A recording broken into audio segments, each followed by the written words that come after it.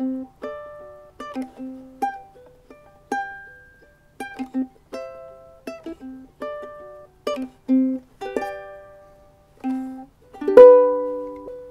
everybody, today I'm going to show you my new camera. It's the Fujifilm X-T3 and it's a very beautiful machine. I've been shooting it for a while now.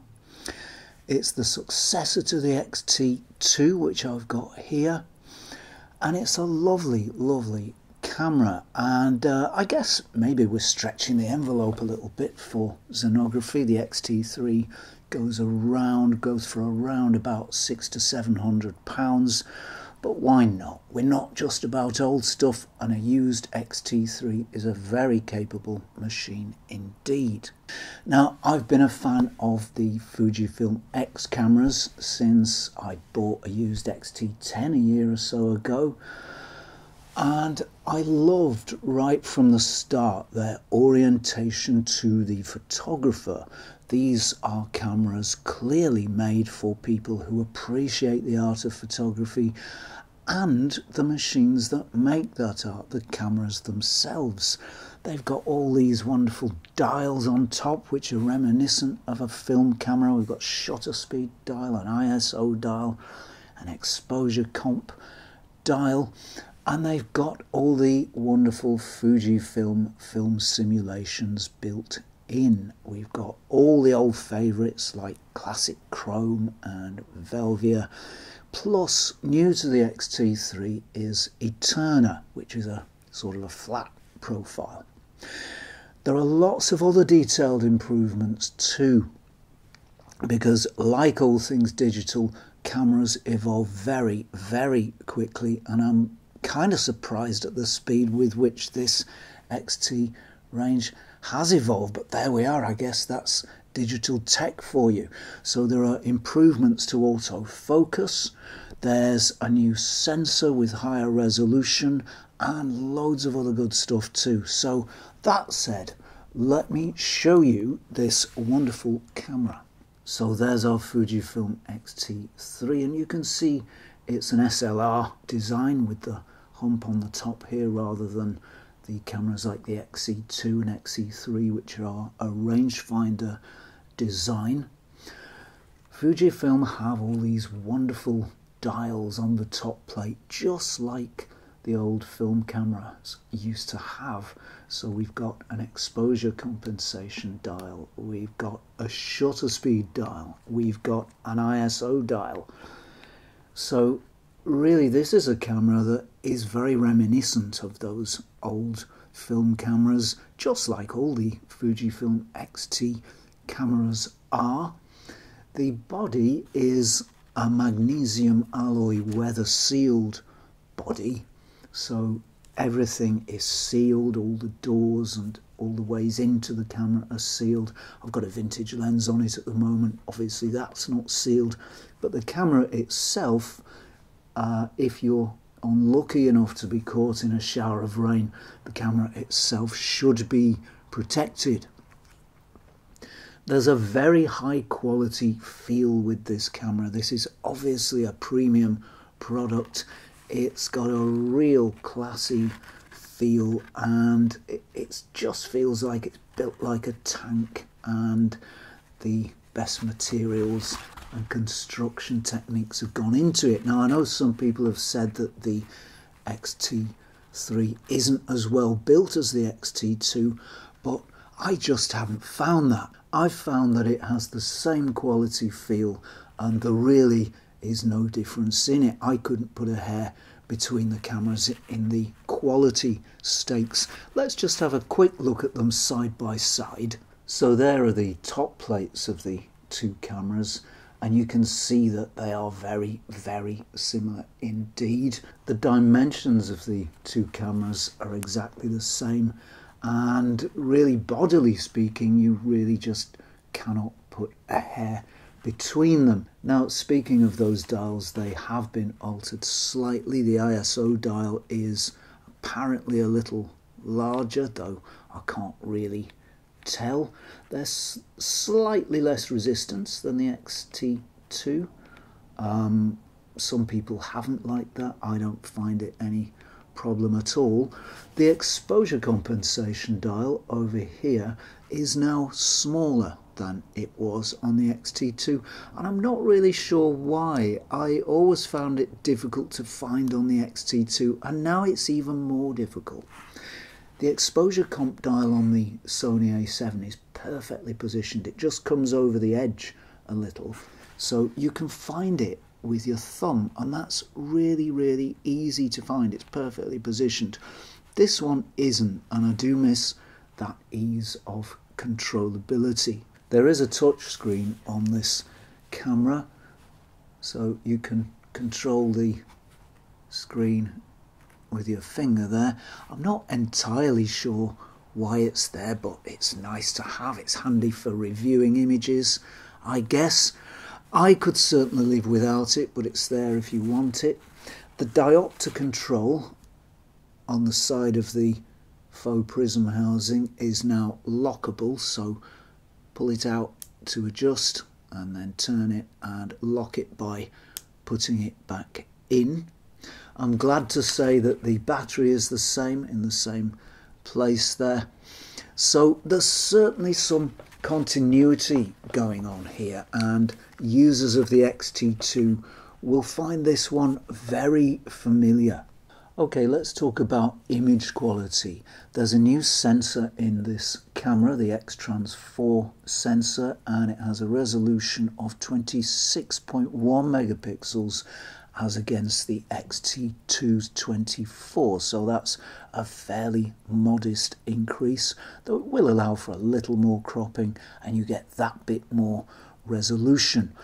It allows for a lower base ISO of 160 as against the X-T2's 200, which gives apparently slightly less noise, although I must be honest, I never noticed excessive noise from the X-T2. At the highest ISO, it's said to give slightly more noise, though you're not likely to see it unless you're pixel peeping. I've certainly not been able to notice it. In fact, the images are not much different in nature to those from the X-T2. However, the image quality is fantastic. This X-Trans sensor, in fact all the X-Trans sensors, give images a unique feel. It's hard to put your finger on it, but you know it when you see it. It runs right through the X-Trans series, right from the original X-Trans sensor up to this one that I've tested, which is the most recent one that I've used. There's much debate about which is the nicest, but that's to miss the point. The fact is, images from X-Trans sensors are in a class of their own. Of course, the sensor in this camera is an APS-C sized sensor. It's a crop sensor, roughly 2/3 the size of full frame. Full frame images inherently have more shallow depth of field and probably a bit more dynamic range too, but that aside, there's nothing quite like these Fuji images. It's a different kind of sensor.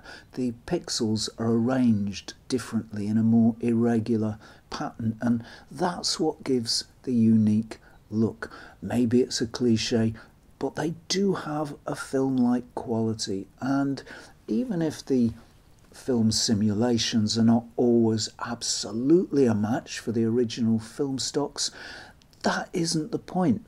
These images are different to those from any digital camera I've used. I think that the JPEG files from these X-Trans sensors are more pleasing than those from any other camera. RAW's a different matter, of course, that's adjustable, but JPEGs are pretty much unmatched, in my opinion. If you like to cook your own film simulations on Fuji cameras, and I love to do that, I think that's one of the best features of them, and I'm not talking about the bundled film simulations now that come with the camera, but the extra ones that you can make in camera by messing around with settings, well, this one, the X-T3, it can do all of those that the X-T2 can, plus some more. Not not quite as many more as I'd hoped actually, but it can do quite a few more. However, and I was a little bit peeved about this, sadly there's no option to save your white balance settings while you're creating film looks, and that means that when you've saved a look and you want to use it, you select it, you've then got to muck about adjusting white balance after you've actually selected that look. And for me that's a real omission. It's not too big a deal, but it makes the process needlessly awkward, and it's a bit like the developers just went home one night and never quite finished the job off. I never really got that, and I wish it was there in this camera, but it isn't. If you're shooting with vintage lenses like this lovely old Leica Scimitar here, well, you're going to enjoy it. These cameras suit vintage lenses beautifully.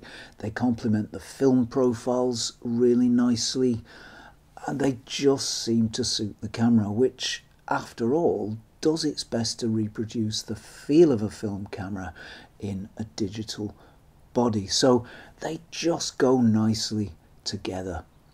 So far I've shot the Olympus 55mm f1.2 on this camera, the Olympus 135mm f3.5, which is a lovely old lens, a very cheap and very high quality 135.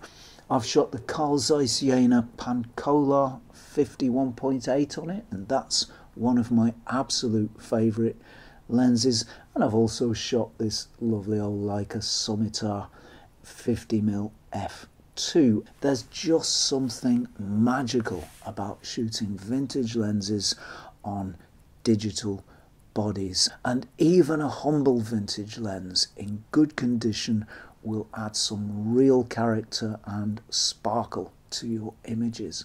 And when I shoot vintage lenses, I really feel like I've got much more connection with those images as a photographer and as an artist. Through the mechanical controls of the lens, you've got a direct connection to those images that you're making. You're one step nearer rather than one step removed, which is sometimes how it feels when you're completely digital and using modern lenses. And that mechanical connection really suits this camera. It complements the mechanical connection that you feel through these lovely dials, for example. If you've not focused manually before and you're a bit daunted by it, don't worry, because it becomes very easy with practice. Look back at most of the images, photographic images from the 20th century, and they were all made using manual focus. So, you know, this is a thing that you can master, and this is something that becomes, well, in fact, becomes easy with practice. And you'd be surprised how easy it becomes to shoot even in demanding situations like street photography, for example, where you might think, gosh, I'll never get the focus to nail the shot just right, but with practice you will, and you can always stop down for a bit of zone focusing and explore that technique as well. So vintage lenses are highly recommended on this camera. Manual focusing with the built-in focusing aids is very easy and simple. The one I use most of the time is focus peaking, which is where you get a little outline of colour around your subject when you're in focus. This camera has red, white and blue peaking, so there's always going to be a colour to match your subject, or to stand out rather against your subject. It's not quite as prominent as Sony's peaking system, but it is very good. There's also magnification, where you push a button and you automatically zoom in, or the image magnifies, so you can get very accurate focusing. And there's also a digital split image, which is where your subject is comes together. You get a split image, and when the image comes together, then you're focused. And it's a little bit like the old rangefinder from the rangefinder cameras. I think digital split image is the least successful in my opinion. I steer clear of it and I never use it, but certainly peaking is very, very useful, as is magnification. Adapting lenses is simple and easy. You just need a cheap adapter with the right mount at either end, and cheap high quality vintage lenses can be found for around £30 to £40 and even cheaper as well. For example, we've got the Jupiter 8, which goes for around £30 to £40, the Carl Zeiss Jena Tessar, which goes for £20 to £30, the Pentax Auto Takumar 55mm f2, round about £30 to £40, and the fantastic Industar 61, which goes for around £10 to £15. So it's very easy and cheap to get started with vintage lenses. It's easy to build up a kit of lenses. They're much cheaper than modern lenses, and they can really enrich your photography and get you further under the skin of the process. And as well as that, they'll give your images some incredible character and personality that a modern lens just won't. So if you haven't used one before, please do give one a go. Shooting with modern lenses is of course much more simple in that you have autofocus, but actually I don't have many modern lenses. I still only have this one, which is the Fujifilm X-T3 to 45, 3.5 to 5.6. So I think this shipped with the some of the XA cameras, if I'm not mistaken. It's a nice enough little lens, but it's nothing spectacular. I know I should try some more Fujinon lenses, and I'm hoping to get one soon. Now, this camera is said to be much faster at autofocusing than the X-T2. It's got phase detection points right across the sensor, many more focus points than the X-T2 had. I'm not sure how many there are, but there are certainly an awful lot of them. There is a big improvement in face and eye tracking on the X-T3. That was a weakness on the X-T2. The X-T2 was far better than the X-T1 in that regard, but it still wasn't quite as tight as the X-T3 is. The X-T3 really does keep a good hold of focus on a face or an eye once it's acquired it. And it's also got a much more accurate and better continuous focus system. It's now a really reliable system that you can just pretty much set and forget, and 99% of the time this camera is going to keep focus on your subject if you're in continuous focus. So that's a real improvement over the X-T2. Again, the X-T2 was reasonably good at that, but it wasn't as tight, it wasn't as spot on and bang on as the X-T3 is. So that's a real improvement too. It's got a pre-capture mode as well, which means that as soon as you half press the shutter button, the camera begins recording images. So that sort of saves you from flustering and blustering around and just getting the camera to your eye, and as soon as you've got it ready to go and push the button, well, your shot's gone. Okay, so this is a very fancy high-tech system, which means that as long as you've got the camera to your eye and that button half pressed, you're not going to miss your image. It's got a maximum burst rate of 11 frames per second. I mean, that's incredible, but I can't see myself ever using it except to make some interesting stop motion type video. But of course it is great if you're shooting sports or any other fast action where a fraction of a second really counts. So all those features together mean that the weaknesses in the X-T2, the face tracking, the continuous focus, have been addressed in this camera. So this is a very capable, very modern camera that can cut it with the best of them. If you're a video shooter, well, it's really good news with this camera. This camera will do 4K at up to 60 frames per second and 200 megabytes per second.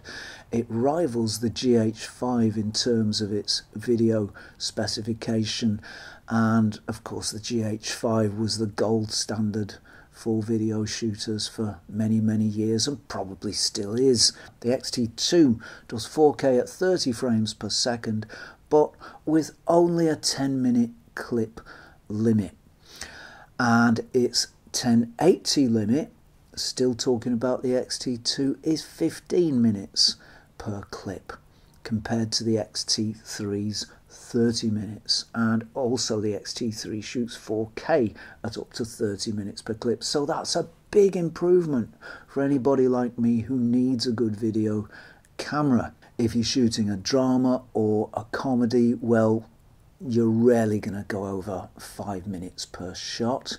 A documentary might need longer clips, and YouTube videos certainly do. I shot quite a few episodes on the X-T2, but I always had my eye on the clock because of that 15-minute clip limit. The X-T3, by contrast, can shoot for 20 minutes at 4K 60 frames per second, 30 minutes at 4K 30 frames per second, and 30 minutes at 1080 also. So it's a much improved camera in terms of the length of clips it can make. It's got F-Log if you want to get really serious. That's a very flat profile for grading, and you can also use the Eterna film profile to shoot video as well. That gives you a flat look that you can adjust as you want in post. Now, the better continuous autofocus and eye and face detection are a real boon here.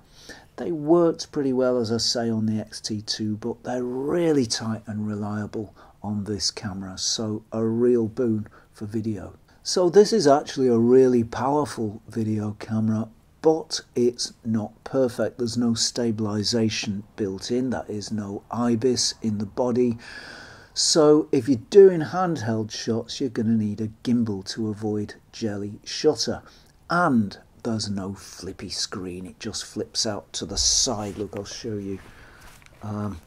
The articulation is this way, like this, and so the screen sort of goes out 45 degrees this way. It would be so nice if it came all the way out to the front so that you could actually see what you're shooting. I can't really imagine that position ever being too useful to anybody unless I've missed the point, and it's certainly no help to a video shooter. As I say, a shame that that screen doesn't just flip around so that you can see what you're filming, but there we are. Nothing's perfect, I suppose. There is a video light, so at least you know when you're shooting. So should you buy this camera? Well, it's a very capable machine that sat right at the top of the Fujifilm tree when it was released, and it's not too far from that point now.